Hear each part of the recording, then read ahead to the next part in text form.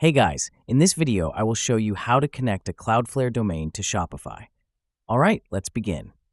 First, go to your Cloudflare dashboard and select the domain you want to connect. Click on Domain Registration, then Manage next to the domain. Once you're in the settings, go to DNS Configuration to access and edit your DNS records. Now, switch over to Shopify. After logging in, click Settings at the bottom left corner, then select Domains. Choose the option to connect existing domain since you already have one. Type in your domain name and then click Next. Next, it's time to add the required DNS records in Cloudflare. First, create a CNAME record.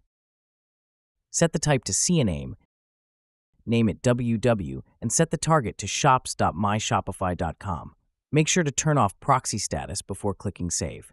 Then, create an A record. Set the type to A, name it @ and for the IP address, enter the given text. Again, turn off proxy status and save the record. Go back to Shopify and click Verify Connection. The SSL certificate may show as pending, which is normal. If you receive any SSL or proxy-related errors, return to Cloudflare, open the SSL tab, and change the setting from Flexible to Full Strict. Click Save to apply. So that's basically how you can connect a Cloudflare domain to Shopify. And that's it for this video. If you find this helpful, consider subscribing and giving this a big thumbs up. Thanks.